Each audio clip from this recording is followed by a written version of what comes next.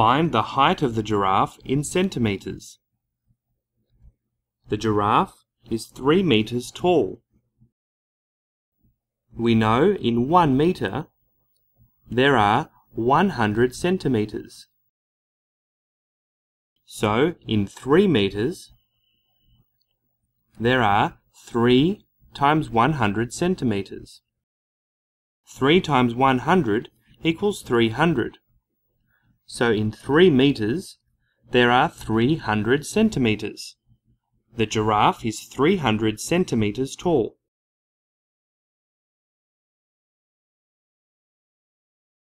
Find the length and height of the car in meters and centimetres. The height of the car is 150 centimetres. We can write this as 100 centimetres plus 50 centimetres. We know that in 1 metre there are 100 centimetres.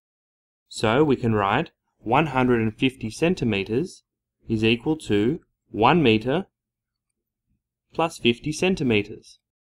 150 centimetres equals 1 metre 50 centimetres. The height of the car is 1 metre 50 centimetres.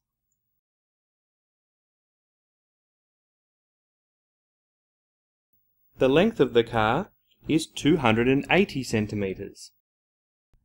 We can write 280 centimetres equals 200 centimetres plus 80 centimetres.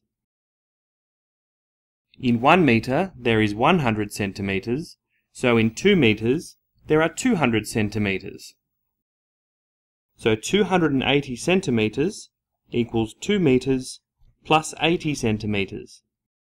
So 280 centimetres equals 2 metres 80 centimetres. The length of the car is 2 metres 80 centimetres.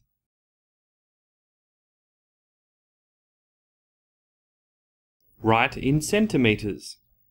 Let's write 3 metres 70 centimetres in centimetres. In 3 metres there are 300 centimetres.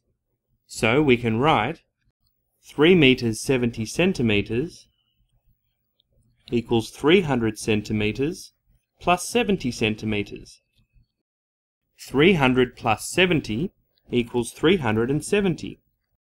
So 3 metres 70 centimetres equals 370 centimetres.